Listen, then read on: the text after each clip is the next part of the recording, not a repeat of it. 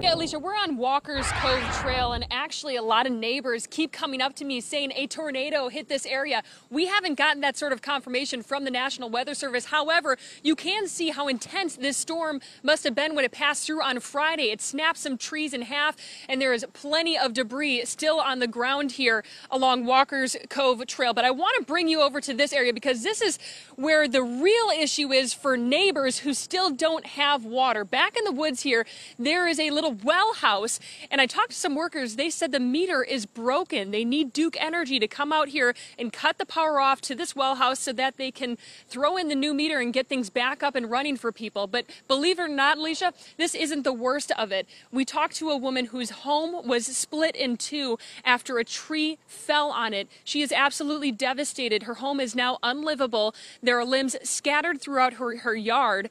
She is now sleeping in an RV on generator power. Here are her emotions as she looks at the overwhelming cleanup process. Heartbreaking, just to see stuff. Sorry.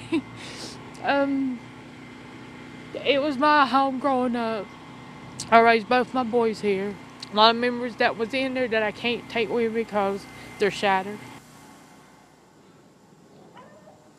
Just heartbreaking for what her family is going through. The neighborhood still has a lot of cleaning up to do. There are trees that are still uprooted, lying in people's yards. So a lot of debris here to clean up on Walkers Cove Trail. And just as I'm speaking now, I'm seeing a few raindrops coming down, and I'm sure a lot of people, that's the last thing they want to see after what they went through Friday afternoon.